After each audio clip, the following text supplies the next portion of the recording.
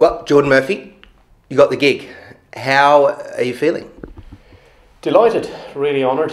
Obviously I was pleased at the start of the year when I took over on an interim basis, and I felt that it was a huge honour. Obviously to have that reward from the board and the support from the board and giving me the job on a permanent basis is amazing.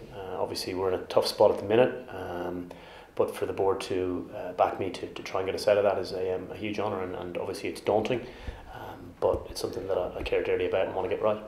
For people watching, putting everything aside, as a former Leicester Tigers player and someone who deeply loves the club, when you got the news, when you found out, what was the feeling? What was the overriding emotion? I think it was one of just pure joy.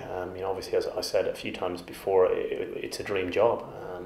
I think people who've played in the shirt and people who've been around it, they realise how special the place is. They realise how people care and ex-players care, and the amount of support that I've received, both in person and text and letters and emails from ex-players, from supporters, has just been overwhelming.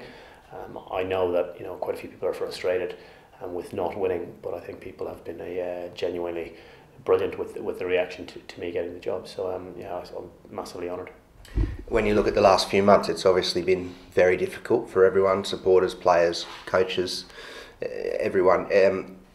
What would be your message? What would be the words you'd say to those out there at this point now, knowing that there's some stability with yourself, you're starting to look into lock-in to coaches, etc.? Yeah, I think, obviously the results haven't gone our way over the last 8 games. I think that the 3 games in the Cup, totally on my shoulders. I picked young teams and we went toe-to-toe with Saracens Sale. We came up short against Worcester, but, again, lots of positives for young guys in those 3 games. And then we had a really tough block where we didn't perform well in November against Saracens in Gloucester, but we were missing quite a lot of players. We had a huge amount of guys came back for the Bristol game, and we just probably had our worst performance of the year. We went to Racing and had lots of positives, and we pushed them, got a bonus point, and we came back, and probably the emotional toll of the roller coaster took its toll on us, and although there was hugely disappointing to be on this run, I do see positives in our game. I do see things that we can work on and that we can build on, and hopefully that's what we can start to do from here on in.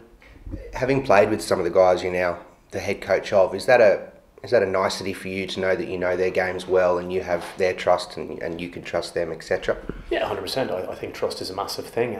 We've got some world-class players in our squad. We've got some great players. We've got some great players coming through. At the moment we're underachieving, I believe.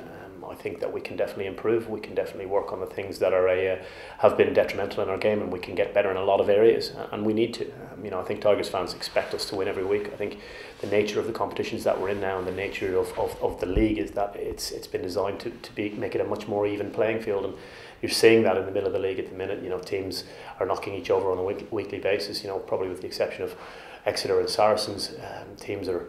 It's very, very tight in the middle of that league, and 2 or 3 wins can have you at the other end of the table. So from that point of view, it's really important that we keep working very hard for each other, keep the faith, and hopefully results will come. You've talked a lot about working hard for each other, intent, integrity. Can you explain to people what Leicester Tigers teams to you look like, what your Leicester Tigers team will look like? I've been here a very, very long time, and I think Tigers teams have kind of developed and they've rotated through. I think before I arrived, Tigers were probably always known as having a world-class backline, and then late 90s it became a really dominant forwards pack, which kind of carried us through to success in Europe, and then at times that swung back again with some adventurous and exciting backs, and I think the dynamic of what Tigers looks like always changes, but I think one of the consistent traits in successful Tigers teams is that they were hugely passionate. They wore their hearts on their sleeve. They went out and they showed what it meant to be a Leicester Tigers player. So from that point of view, I think that's key in all of our performances. Finally, on to Harlequins, your first game in the official role. What can people expect this week from the lads? It's going to be a massive game. Harlequins are a quality side. They beat Exeter a couple of weeks ago. They have been building for a little while now. Their addition of Paul Gustard, my old housemate, at the start of the season has really shored them up defensively. They're a physical unit. I think it's going to be a very difficult game. But from our boys, we want to go out, we want to focus on the things that we can do well, and we want to take the game to Harlequins. Thank you, sir.